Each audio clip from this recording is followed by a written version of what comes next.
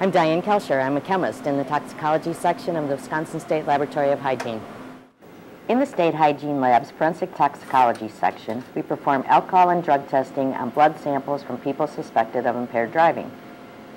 We also perform testing for coroners and medical examiners to aid in death investigations.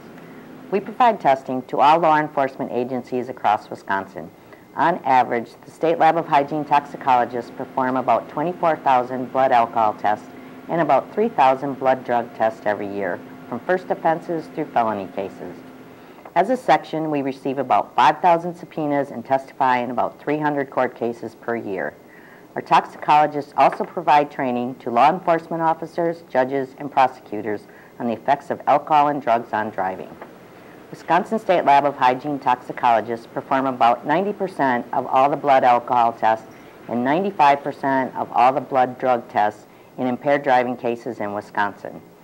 Alcohol and drug testing results and interpretation is provided to the coroners and medical examiners for traffic fatalities and death investigations.